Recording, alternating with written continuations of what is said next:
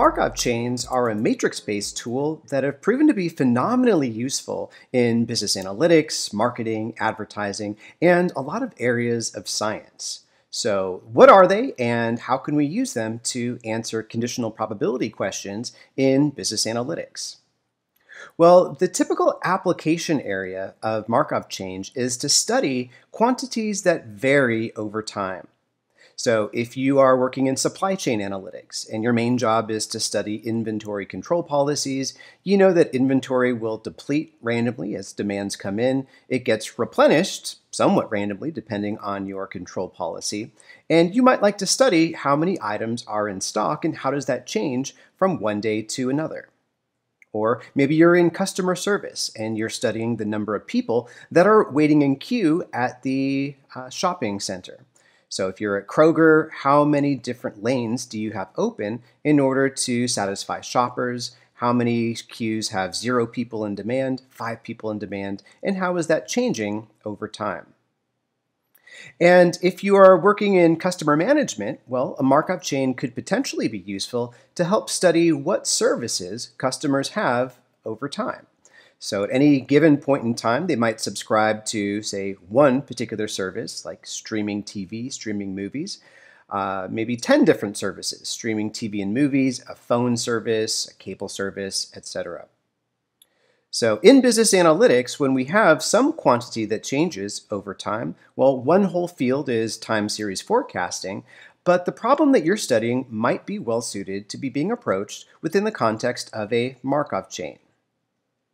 So what is a Markov chain and how can we study it? What can we learn from it? Well, at its core, a Markov chain can be considered a system that is well summarized by what's referred to as a state. So we refer to as something as the state of the system, and we'll study how that changes over time.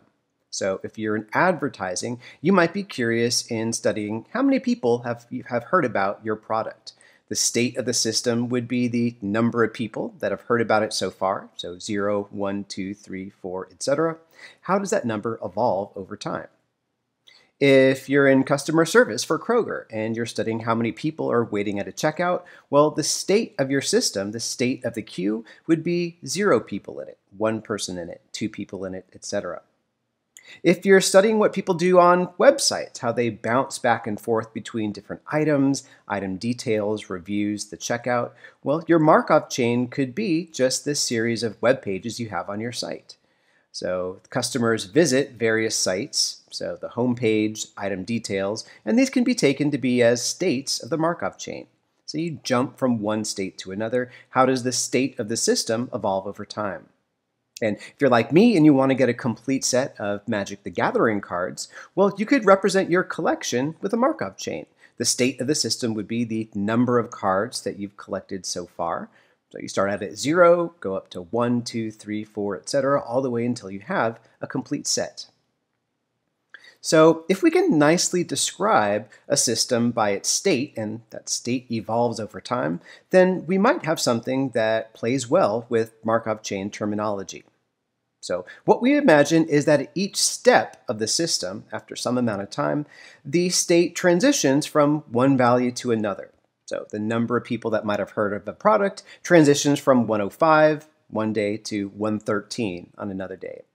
If I open up a Magic the Gathering booster pack, the number of unique cards I have in my collection might go up from, say, 35 to 42. And if we're studying a web page, well, at the next transition that the system undergoes, the state of the system might be the home page to item details, or the checkout page back to the product details. So at each step, the system is going to transition from one state to another, and we're going to describe the probability of those transitions with some numbers that are either based on data or based on logic. So if we can describe a system as a sequence of states that transition from one state to another, then we might be dealing with the Markov chain. The one additional requirement that we have about these states is the following, and I think it actually nicely provides a great philosophy to live by. So, given the present, the future is independent of the past. That sounds like a pretty deep statement and actually really good advice for your life. Just let go maybe your past mistakes, your past fumbles. What matters is the here and now. Your future depends not really on your collection of past mistakes, but where you are in the present. So live for those dreams, work towards your goals, all that great stuff. And that really is the philosophy of a Markov chain. If we are dealing with a system that can be nicely summarized by various states, and if the next state the system is going to be in is independent of the past history of states, and it only depends on what the current state of the system is, well, then we have a Markov chain. So maybe that website would be well modeled by a Markov chain. Given that the customer is currently on the item details page, can we fully describe the probabilities of where that customer is going to go to next? If those probabilities don't matter on what the past history of sites visited on that website is, well, we have a Markov chain. If we're looking at the number of people in a queue and we see that there are 5 people waiting in line, well, if we can describe the probability that the next time we see a change, that we either have 4 people in the queue, someone's left. We have 10 people in the queue. Well, I guess it would be 6 people in the queue, 1 additional person arrived. If those probabilities only matter on the fact that currently there's 5 people in the queue and not on the past history of what that queue liked, well, then we have a Markov chain. So, given the present, the future is independent of the past, great words to live by, and if we come up with a selection of states, well, we can model this system as a Markov chain.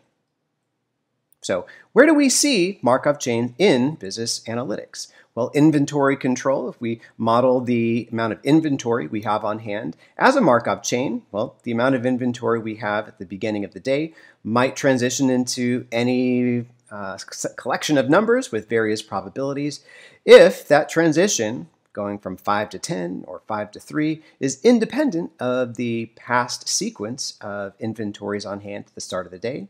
We got a Markov chain. If we're studying customer loyalty, so let's say we're really into bounce dryer sheets, but we might go in and try out, say, Snuggle or maybe other brands. Maybe our brand loyalty bounces back and forth between different brands here. And if the next brand that we're going to get really into is independent of what our past history of brand choice was, it only depends on what our current favorite brand is, well, then we're dealing with a Markov chain. So insurance companies model their customers as a Markov chain. They go from states being healthy, disabled, dead, and they transition between them kind of back and forth. Although not really from dead, because no one comes back to be a zombie. But we do see Markov chains a lot in business analytics. And in fact, Markov chains have been studied or have been used to help study and strategize about how to reopen schools, reopen colleges with the looming threat of COVID-19. So here's a paper that was recently published in August. And if we go and look to see, well, how are they approaching the evolution of COVID-19 at a university, they were modeling it as a sequence of states that transition from one to another. Now, that's not a very well-labeled plot. State 1 is basically the students arrive, let's say, to the university. There's state 1. They get tested, and they might have to go into isolation, or they might go to a particular class. And if we assume that where the state is going to be next, that's going to be independent of the past history of states, and it only depends on what state we're in right now, then we have a Markov chain.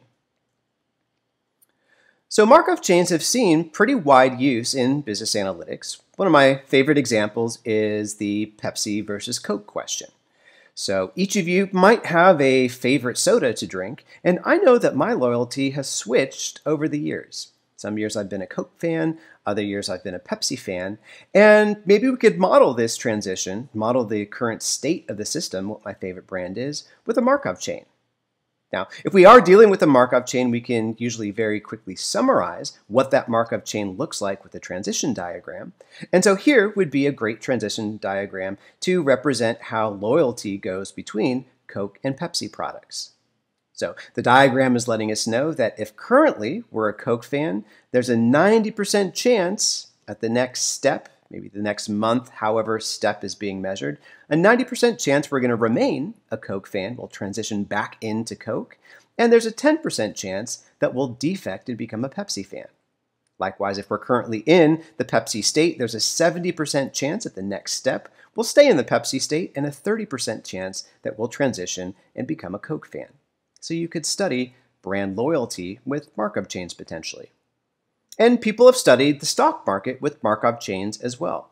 So we could imagine that the stock market could be characterized by one of three states, maybe a bull market, a bear market, or a stagnant market. And if we represent those states as circles, well, we can draw transitions from one state to another and label them with probabilities to fully describe how that system evolves. So if currently we're in a bear market at the next step, if that's the next trading day, if it's the next week, however step is being defined, this Markov chain is saying we have an 80% chance of staying in a bear market, we have a 5% chance of transitioning into a stagnant market, and we'd have a 15% chance of transitioning into a bull market.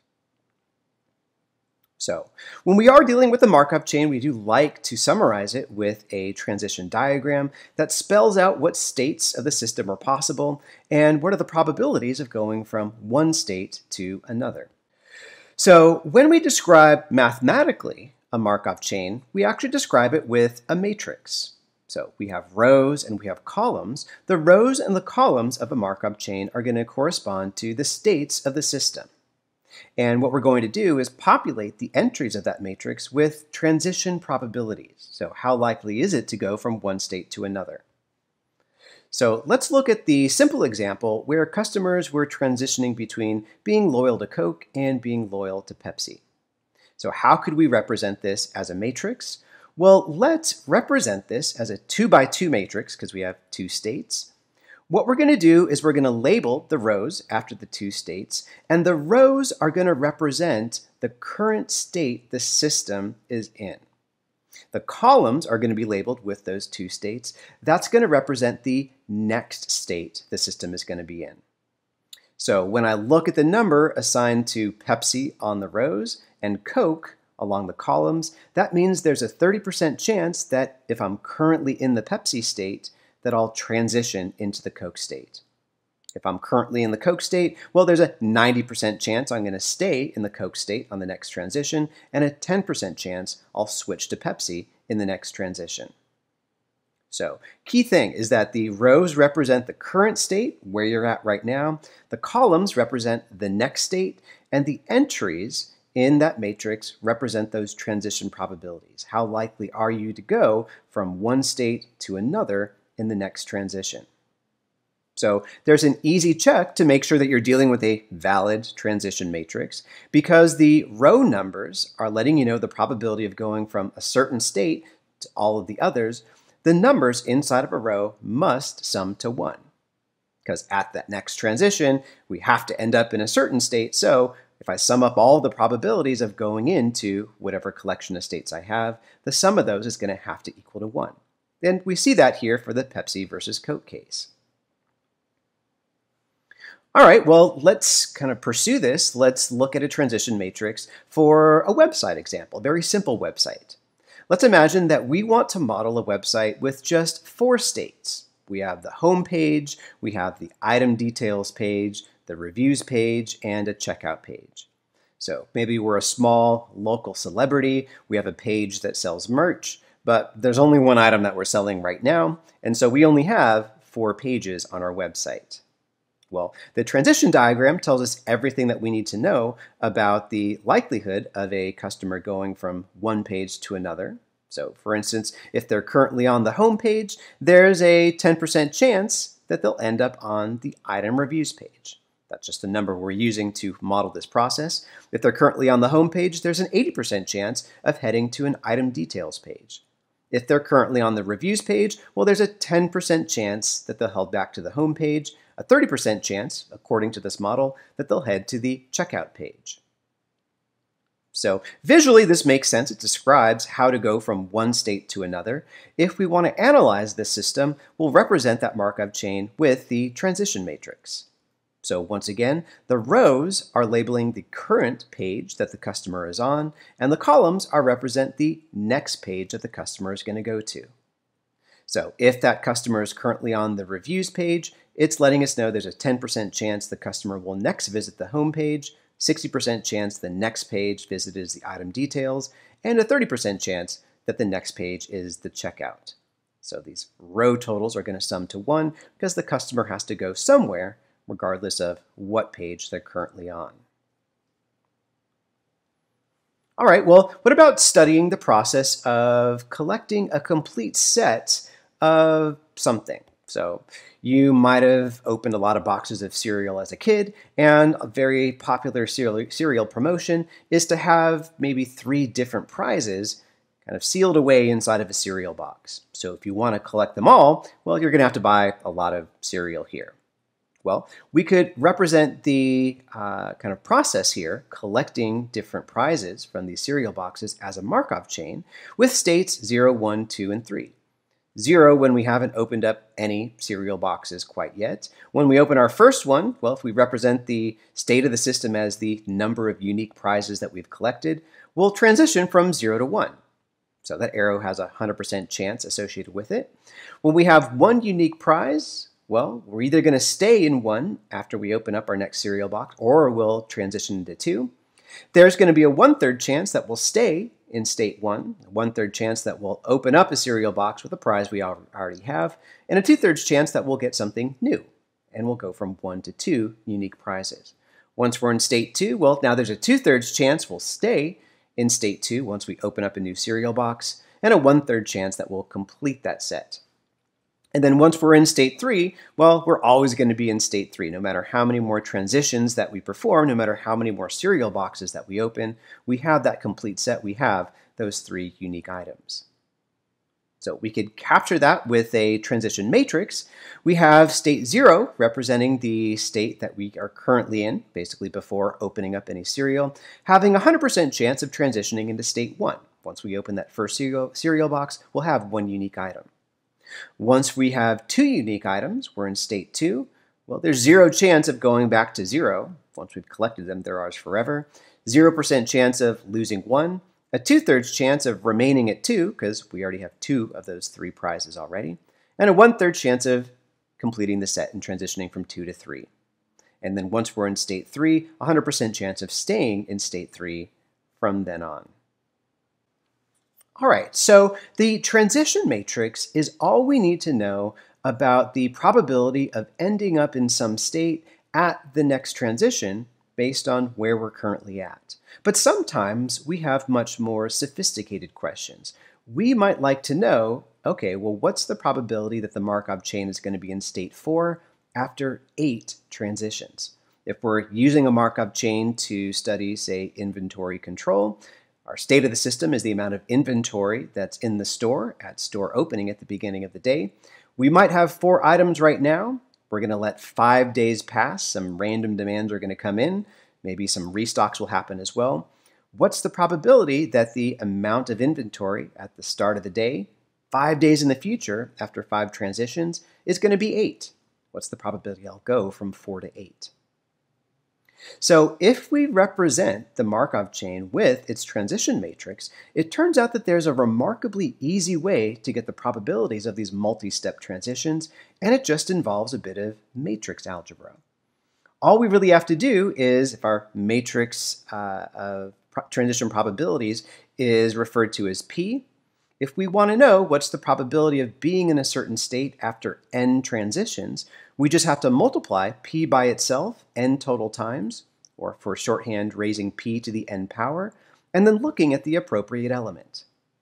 So one of the most important equations for analysis of Markov chains, if I want to know the probability I'll be in state J after n steps, given that I'm currently in state I right now, well, take your transition matrix, multiply by itself n times to represent those n transitions, and then look at the element in row I and column J. I because that's the row, that's where we're currently at, and J the column because that's describing where the Markov chain is headed to. I want to look at an example of an elevator. So let's imagine that we have an elevator that is servicing a 4-story building. And let's let the state of the system just be the floor that the elevator is currently on. So if the elevator is currently on floor 1, well, it might end up on floor 2 after the next trip, floor 3 or floor 4. If it's on floor 3, it might go back to floor 1, it might go to floor 2, it might go up to floor 4. We have the full set of probabilities that tell us what floor the elevator might go to next based on what floor it's currently on. And so I might have the question, all right, I know the elevator is on floor number 1 right now. What's the probability that the elevator will be on floor 3 in 2 steps? And if I really wanted to, I could brute force this answer because the number of paths from floor 1 to floor 3 in exactly 2 steps is limited. So to go from floor 1 to floor 3 in 2 steps, my sequence would have to be floor 1 to floor 2, then to floor 3. That's one way. Or floor 1 to floor 4 to floor 3. That's the other way. There's no other way to actually get from floor 1 to floor 3 in 2 steps. It's either 1, 2, 3 or 1, 4, 3, and that's because the elevator doesn't stay on the same floor from one state to the next. There's no arrow connecting the state back to itself. So in this case, if I'm going to treat this as a Markov chain, future states are independent of the past sequence of states the Markov chain has been in. All that matters is right now. I can actually get that probability really quite quickly. So what's the probability of the sequence, floor 1 to floor 2 to floor 3? Well, going to floor 1 to 2 has a 5% chance. Going from floor 2 to floor 3 has a 15% chance. If I want to multiply those two numbers together, that'll give me the probability of the transition as a whole. Because the probability of going from floor 2 to floor 3 is independent of where the elevator was before. So these two events, going from floor 1 to floor 2 on the first step, and floor 2 to floor 3 on the second step, are independent. I get to multiply the probabilities of independent events when I want to know the probability of two things happening. So the probability of going from floor 1 to floor 3 through floor 2 is that 0.05 times 0.15. Going from floor 1 to floor 3 through floor 4, well, that's going to be the 5% times the 15%, actually once again. So it works out to be the same number. So 2 times 0.05 times 0.15. Don't need Markov chains for that. But I might have a much more complicated question. What about after 8 transitions? That's going to be a lot of different paths to get there. So let's see how to answer this question actually using matrices and using that transition matrix specifically. So I've captured that transition diagram in terms of our transition matrix, letting us know based on where the elevator is now, the row labels, where's the elevator going to end up after its next trip, the column labels, and I'm trying to answer the question, what's the probability the elevator will be on floor 3 in 2 steps? It's on floor 1 right now. So let's try to break this down mathematically using our rules of probability and then show that this is actually the same sequence of calculations that you need to do when you perform matrix multiplication. So here's the probability that I want to answer. Given that I'm floor number 1 right now, what's the probability I'll be on floor 3 in 2 steps? All right, well, that's a difficult question to answer because that's going to depend on what floor the elevator visits next after 1 step. So we've answered questions like this before where it's like, I don't know what that probability is, but I can use partitioning to help figure it out. And so I'll do that here. What I'm going to do is I'm going to partition this probability on where the elevator heads to next. So what's the probability that will be in floor 3 in 2 steps given that I'm in floor 1 right now? Let's partition on where the elevator goes after its first trip. Let's just go through and enumerate, okay, well, it might be on floor number 1 next, or floor 2 next, or floor 3 next, or floor 4 next. Some of these have probabilities of 0, but I'm just partitioning, going over every single possible event that could potentially occur here. So I can partition on where that elevator is going to next, and then I can kind of simplify. It doesn't look very simple here, but I can rewrite those probabilities in terms of probabilities that I can read off the transition matrix. So if I want to know, well, what's the probability I'll be on floor 3 in 2 steps and on 1 next, given that I'm on floor number 1 now, the very first line of this monstrously long equation? Well, I can just expand that. That would be the probability I would be on floor 3 in 2 steps, given that I'm on floor number 1 now, and I'm on floor number 1 next, times the probability that I'm on floor 1 next, given that I'm on floor 1 right now. Now, those are things I can simplify a little bit because one thing I know about the Markov chain, the future is independent of the past, given the present.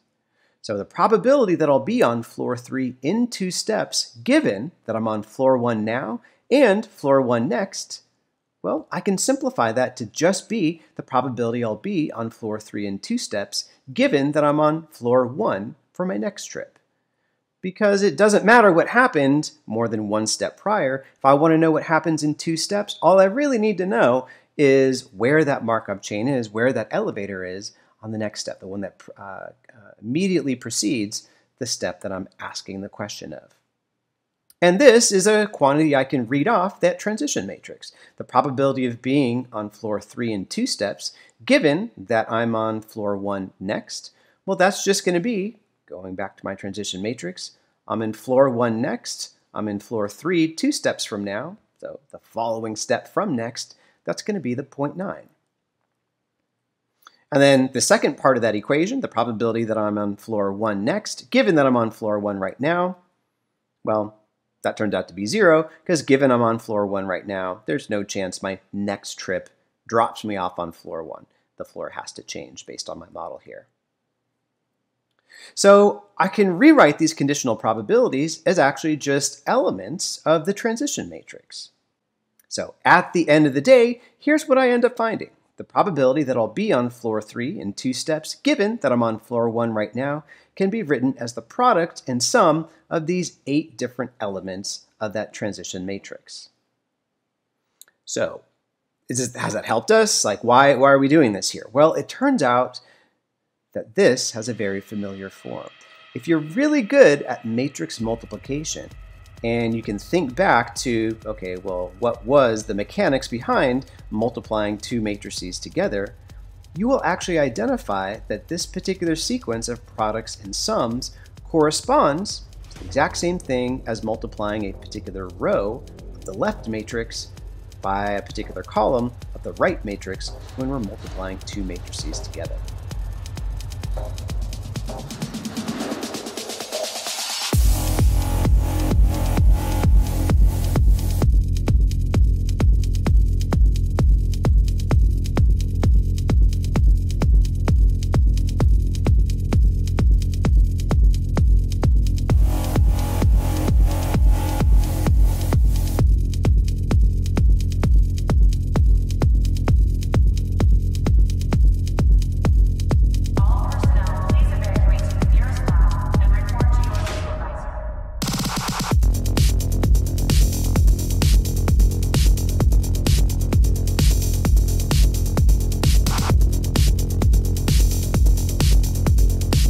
So it turns out the upshot of all of this is that if you do have a more complicated question about your Markov chain, so what state is the Markov chain going to be in, n steps in the future, 10, 20, 100, you can answer this very quickly by taking your transition probability matrix, multiplying it by itself, n times, however many steps you're looking ahead, and then looking at the relevant element. So it turns out that matrix multiplication is extremely useful for studying the evolution of Markov chains here. And so how can we pull this off in R? Obviously, we're not going to be multiplying matrices by hand here.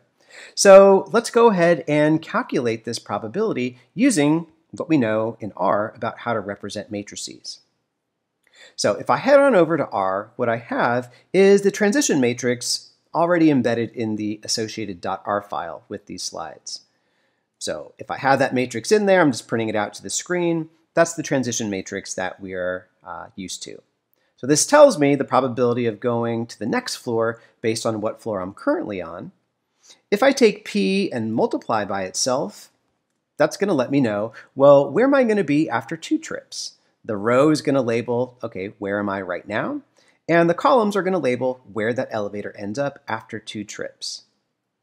And so what we find is that if I'm on floor 1 right now, what's the probability I'll end up on floor 3 after 2 steps? That's the 0.015.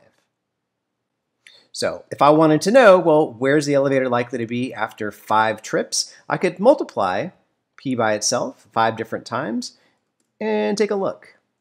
So here's my interpretation. Let's say that I know the elevator is on floor number 2 right now. What's the probability that after 5 trips it's going to be on floor 4? Well, I'll look at the row 2, column 4, and I see that it's right at about 10.5% or so. Now, one thing that R doesn't seem to have is a function that multiplies a matrix by itself a certain number of times. In essence, taking a matrix and raising it to a certain power.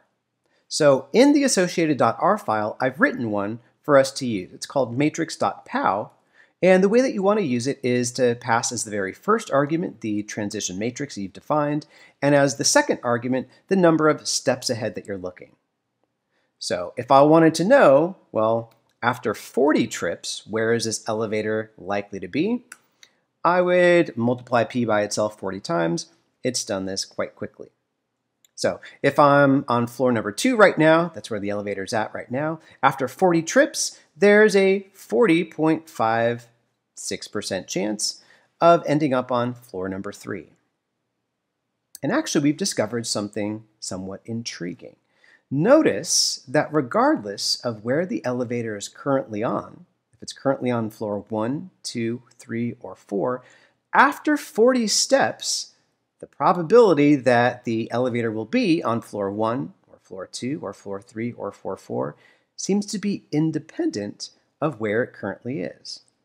Regardless if we're on floor 1, 2, 3, or 4, there's an 8.6% chance that after 40 trips, we're going to be on floor 4.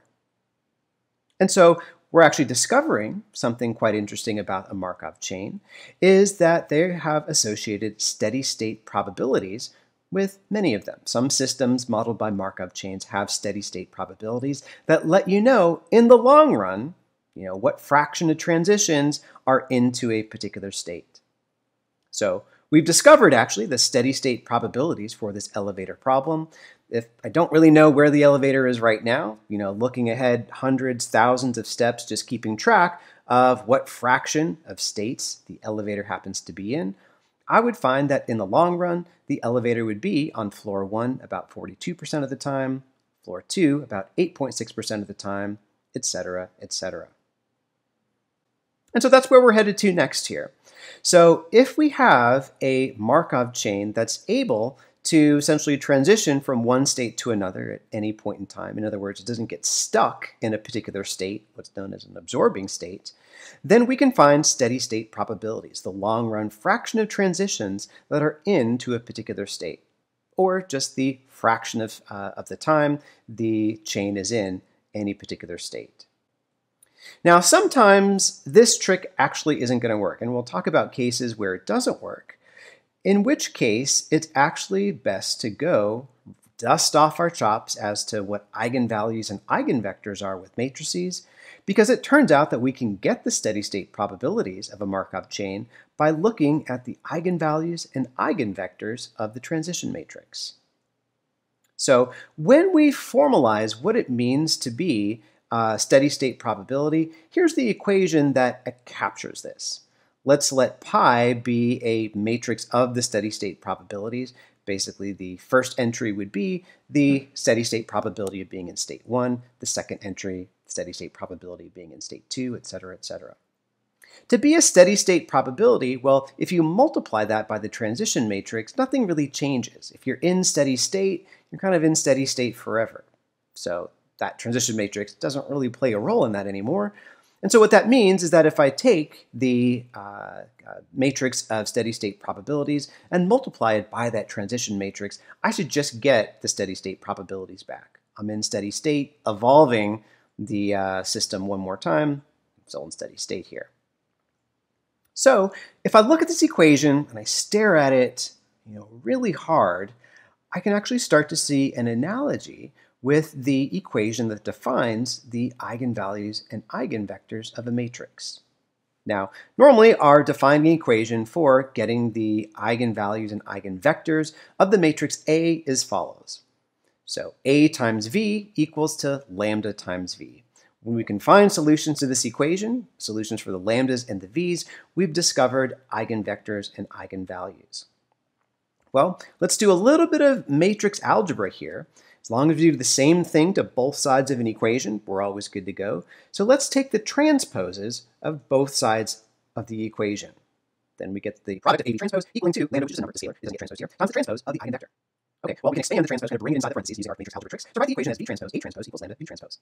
Well, that looks a lot like our equation that defines what the steady state probabilities are, as long as we take lambda equal to 1, and we have essentially the transpose of V being our vector of steady state probabilities.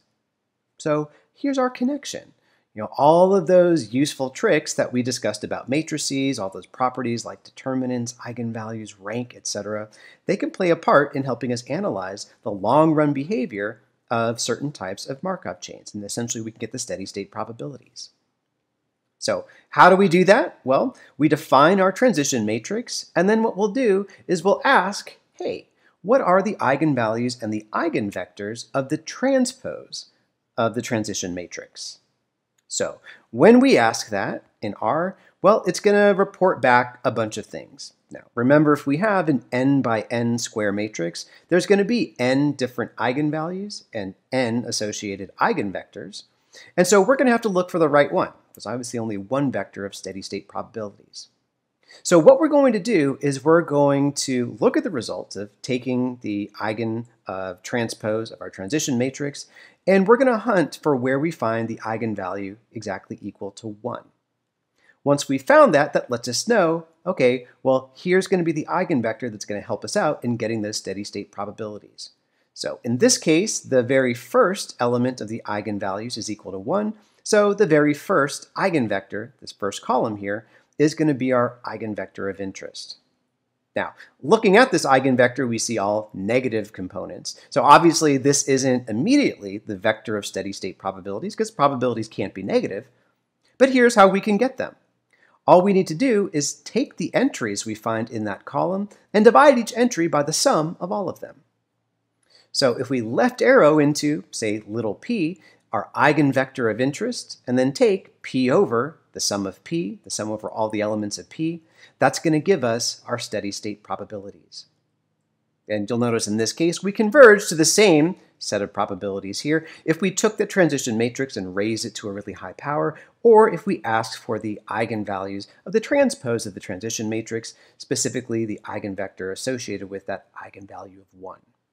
All right, so as I was saying, taking a transition matrix and raising it to a really high power very often does give you the steady state probabilities, but not always, because there are Markov chains that this trick just sometimes doesn't really work on. So the first type of matrix where this doesn't work on is known as a periodic matrix. So a periodic matrix, or a periodic Markov chain, is one where you can only transition into certain states on certain transition numbers. So what does that mean? Best seen through a diagram.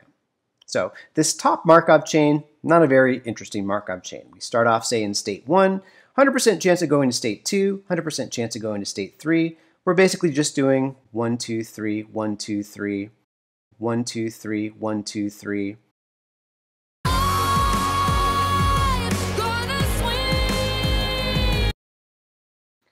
So in this case, if I know I'm in state 1 right now, then I'm going to be in state 1 after 1, 2, 3 transitions, after 4, 5, 6 transitions, after 7, 8, 9 transitions. Only after transitions that are a multiple of 3 will I ever be allowed to re-enter state number 1. Likewise, I'm not going to be able to enter in state 2 on any transition I have in mind. That's only going to happen on transition, say, 2, or with the second state, the 5th state, the 8th state, etc. So the full set of states of this Markov chain aren't equally accessible at all times, and so we have this periodicity here. So the Markov chain can only enter certain states on certain transitions. This is a periodic Markov chain. Now, for a more sophisticated example, consider this chain with 4 states, state 1, 2, 3, and 4. Now, if we look really closely at this, if we're in state 1 right now, we can only transition into state 2 or state 4 here. If we're in state 2, we can only transition to state 3 or state 1. State 3 can only go to 2 or 4, and state 4 can go to 1 or it can go to 3. So in effect, if we are in an odd numbered state, we can only transition into an even numbered state, and vice versa. If we're currently in an even number state, we can only transition into an odd numbered state. So I immediately know that I must be dealing with a periodic Markov chain here, because transitions to certain states are only going to be allowed after certain numbers of transitions. If I start out in state 1, I know I can only end up back in state 1 after an even number of transitions, after 2 transitions, after 4, after 6, etc. So if we're dealing with a periodic Markov chain, well, we can still take that transition matrix and raise it to a really high power, but we're not going to get the steady state probabilities out. For that 1, 2, 3, 1, 2, 3 Markov chain, here I'm taking the transition matrix and raising it to the 1,000th power, but these clearly aren't the steady state probabilities. Just from logic alone, if I'm going 1, 2, 3, 1, 2, 3, 1, 2, 3, I know that in the long run, 1/3 of the time, I'm going to be in state 1, 1/3 of the time, I'm going to be in state 2. So raising the matrix to a high power, the transition matrix to a high power, failed me, didn't get me there. But notice, if I were to take the eigenvalues of the transpose of that transition matrix, go and hunt for the eigenvalue that equals to 1, this guy right here, what I find is that the entries in the eigenvector associated with that are all identical. So they must all have the same probability in the long run. I've discovered kind of what I could intuitively figure out about those steady state probabilities. Okay, another type of Markov chain where taking that transition matrix, raising it to a really high power, won't get you those steady state probabilities is when we're dealing with a reducible Markov chain.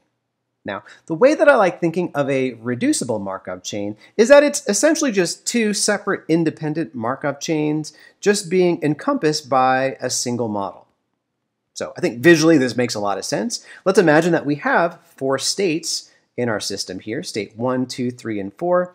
But the way that the system works is that if you're in state 1, you can only transition back into state 1 or state 2. If you're in state 2, you can only go back to state 1 or stay in state 2. And then if you're in 3, you can only stay in 3 or go to 4. If you're in 4, stay in 4, go back to 3. In this case, there's no way to go from that cluster of states giving 1 and 2 to that cluster of states giving 3 and 4. They're not communicating with one another. We can essentially reduce this into 2 just independent Markov chains. So when we have that case, well, if we take that transition matrix and raise it up to a really high power, well, here's what we would see for this example right here. We would see something a little bit puzzling. Not quite the steady state probabilities, because actually the steady state probabilities kind of depend on what that initial state was, which contradicts the idea of what steady state probabilities are. They're supposed to be independent of where you're currently at right now. But we see like these little blocks in the that matrix that's been raised up to a really high power. So didn't really work out very well for us here.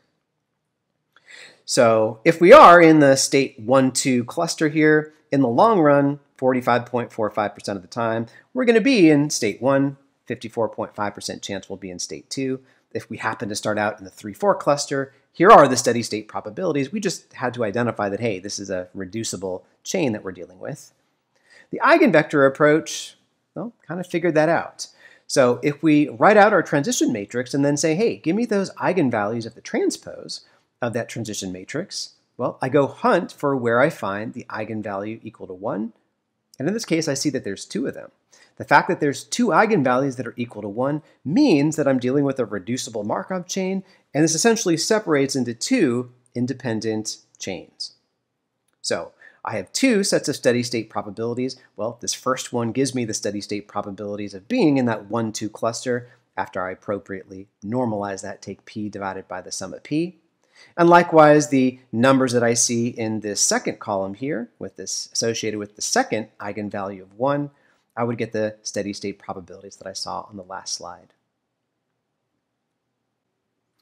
Now, if I do have a Markov chain where I have an absorbing state, basically a state that if I transition into, I'm stuck there forever, I'm going to ask a different set of questions.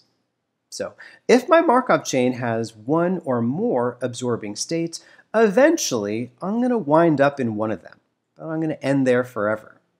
So questions that I might want to know is, well, how many steps does it take on average in order to be absorbed? What's the probability I'll pass through state 7 on my way to being absorbed here? If there's more than one absorbing state, well, what's the probability of ending up in either of those absorbing states? So where would we see absorbing states in the real world? Well, if we're doing inventory control, let's imagine we're trying to liquidate some sort of inventory. We're never going to restock it.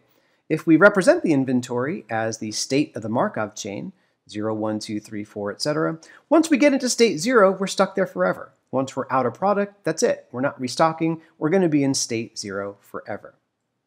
Likewise, if we're trying to get that complete set of Magic the Gathering cards, if the state of our system is the number of unique cards we've collected so far, well, once we end up in the state corresponding to a complete set, we're there forever. Nothing's going to break that. We're not collecting any new cards. So once we're in that state, we've been absorbed. We stay in that state indefinitely.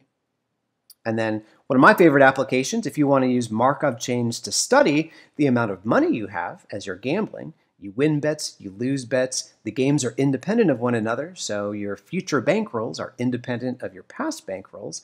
All that matters is what you have right now, because you might either win or lose. That'll let you know what that next bankroll is going to be. Well, if you are going to sit down at a table and either keep playing until you double your money or you go broke, well, we'd have two absorbing states. If we end up in a state that corresponds to us doubling our money, we're done. We get up, we leave the table, we stay in that state, double money forever. Likewise, if we keep playing, we lose all our money, we're bankrupt, we end up in the state corresponding to bankruptcy, then we're there forever. Unless we go to the ATM, get a little bit more money, and keep playing. Shouldn't do that. Don't ever try to chase your losses. I have friends that have lost a lot of money that way. Sorry, Brian. All right, so how do we do our analysis of absorbing states? What do they look like when we talk about transition diagrams? Well, an absorbing state is just going to be a state where there's a single arrow coming out of it, and that arrow just points back to itself. So here's the transition diagram corresponding to completing that set of 3 prizes. When you open up a cereal box, we start out in state 0, 100% chance we transition to state 1. When we open that first box, get our first unique prize. And then once we transition to state 3, 3 unique prizes, we're there forever. No matter how many additional boxes of cereal we open up, there's never going to be anything new. We have all 3 of them. So we have that arrow that's pointing back to state 3 with a 100% chance. So if we did something silly, like try to find steady state probabilities with the prize collecting problem, here's what we'd end up finding. If we translated that transition matrix into R and then asked it to raise that transition matrix to a really high power to get those steady state probabilities, what we would find if we zapped those really small elements is that regardless of the state that we started out in, there's a 100% chance that we'll end up in state 4 here. So in this case, the states are kind of confusingly labeled. State 1 is having 0 unique prizes. State 2 is having 1 unique prize. And so in some sense, this does get it right here. There's a 100% chance of having a complete set after 1,000 different transitions, opening up 1,000 different cereal boxes. But looking at steady state probabilities isn't where we really want to be when we're analyzing these sorts of Markov chains. So how do we do the analysis? Well, what we're going to do is to take the transition matrix and split it up into what's known as canonical form. We're going to split up the states into transient states and absorbing states, and we're going to rewrite the transition matrix in a special way that'll unlock the ability to answer the questions that we have, like what absorbing state are we going to end up in? How many steps is it going to take to get absorbed, etc. So let's revisit the website problem, but add in 2 additional states to add a bit of realism. So what we're going to do is we're going to imagine that at the checkout phase, one of 2 things might end up happening. So after at the checkout phase, they might actually go and make a purchase, in which case we're going to say there's a 10% chance of it actually occurring. Given they're on the checkout page, 10% chance of making a purchase. And there's some other chances of going and revisiting other of those pages. But we're also going to add in an additional state that corresponds to no purchase, basically leaving that website forever. And we're going to put transitions from all of those pages, the home page, item details, etc., to this no purchase state, which basically represents, just ditching the website. So if I were to update the transition diagram, I've added these two additional new states, basically making a purchase and then kind of leaving the website after that, and then just not making a purchase. And both of these are going to be absorbing states. So once we transition into no purchase, essentially leaving the website, we're there forever. We're stuck in that absorbing state. If it just so happens that the trajectory of the customer leads them into the purchase state, they've purchased the item, well, they stay in that purchase state forever. We're not tracking what their future behavior is after that. So what do we need to do the analysis? Well, canonical form groups together all the transient states, basically states where you can actually leave and go visit somewhere else, and absorbing states, the states that once you're in there forever. So you're going to reorder the states of your Markov chain so that all the transient ones are up on top and the absorbing ones are down on the bottom, at least when it comes to row labels. Then you'll fill in the values for transient to transient transitions, transient to absorbing transitions, and absorbing to absorbing, that's just going to be the identity matrix. Once you're in an absorbing state, you're in that same state forever, so there'll be a 1 on that diagonal. So what we'll do is we'll call the submatrix of transient to transient state transitions the transient matrix, and we'll abbreviate that by a capital T. We'll abbreviate the submatrix of transitions from transient states to absorbing states. We'll represent that as the matrix R. And we're going to use both T and R to do our analysis. So with the website example, I've grouped together the 4 transient states, home, item details, review, and checkout to be the first 4 rows, with purchase and no purchase to be the final 2. I've put a nice square matrix that shows the transient to transient transitions, 4 by 4. And then our R matrix here has 4 rows, 2 columns to represent transitions from the 4 transient states to the 2 absorbing states, the purchase and the no purchase states. So T looks like this, R looks like this. What do we do with them? How do we do the analysis? Well, one more matrix that we need to calculate called the fundamental matrix, and we're going to represent that by N. So what we're going to do is we're going to look at the size of the T matrix, an N by N matrix, the number of transitory states that we have, that's the number of rows and columns, and we're going to create an equally sized identity matrix. We're going to subtract the 2 from each other and take the inverse of that matrix. And the elements of this fundamental matrix answer some pretty interesting questions that we might have about the system that we're studying.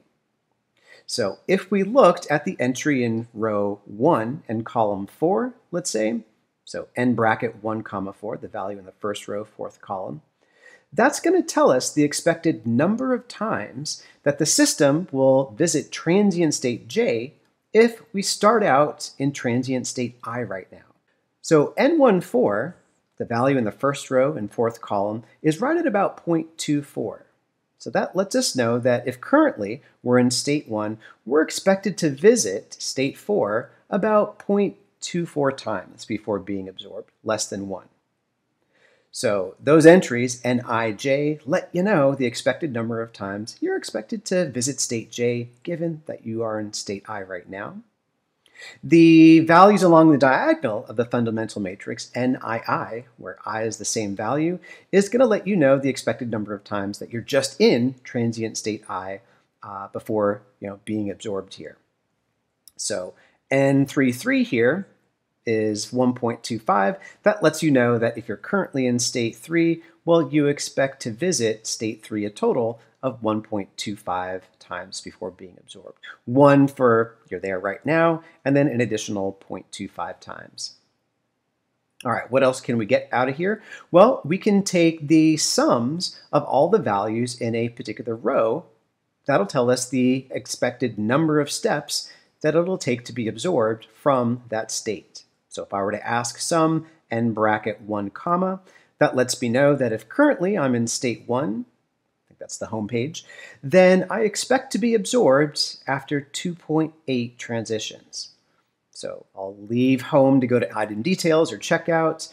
I either eventually get absorbed by the purchase or no purchase states, and it looks like I'm going to visit a total of 2.8 states before absorption. All right, and then finally, the ratio between two of these elements also tells us something interesting. So if I look at the ratio Nij over Njj, that's the probability that we'll ever visit the transient state j, given that I'm currently in state I now. So n1 bracket 4 over n bracket 4 lets me know that if I'm currently in state 1, the probability that I'll ever visit state 4 before being absorbed is right at about 20.5%. Now, we can also answer questions about which of the absorbing states we'll end up in. So there'll be a certain probability for each one of them. What we'll do is we'll calculate an additional matrix called the B matrix. Take the fundamental matrix, multiply it by R, and then what those elements tell us are the absorption probabilities. So specifically, the value in the ith row and the jth column, Bij, lets us know that if we're currently in state I, what the probability of being absorbed in absorbing state j. So in this example, we have one state being purchase, another state being no purchase. Specifically, the absorbing state 1 corresponds to making a purchase, absorbing state 2 corresponds to leaving the site forever, not making a purchase. If we construct the B matrix in this case, here are the values. So remember, state 1 corresponded to the home page. So someone who's currently on the home page right now, according to this Markov chain model, has a 2.4% chance of making a purchase and a 97.6% chance of being absorbed in the other state, basically leaving the website forever, not making a purchase here. If instead they're on the checkout site, which is state number 4 here, well, the model is saying that there's an 11.7% chance of eventually making a purchase, being absorbed into that state, and about an 88.3% chance of just leaving the site forever. And you might say, well, now just wait a minute, because if I went back to the transition matrix, if we looked at the row for checkout and the probability of ending in the purchase state here, that's 10%. Why is this number different? Why is that a little bit higher? Well, remember, from the checkout state, you can go back to other states as well, other sites. So from checkout, you can go to home, item details, back to checkout, back to reviews, back to checkout. This is letting you know eventually you're going to get absorbed. At some point, you might bounce around for a while, but there's an 11.7% chance of being absorbed into the purchase state if currently you're in the checkout.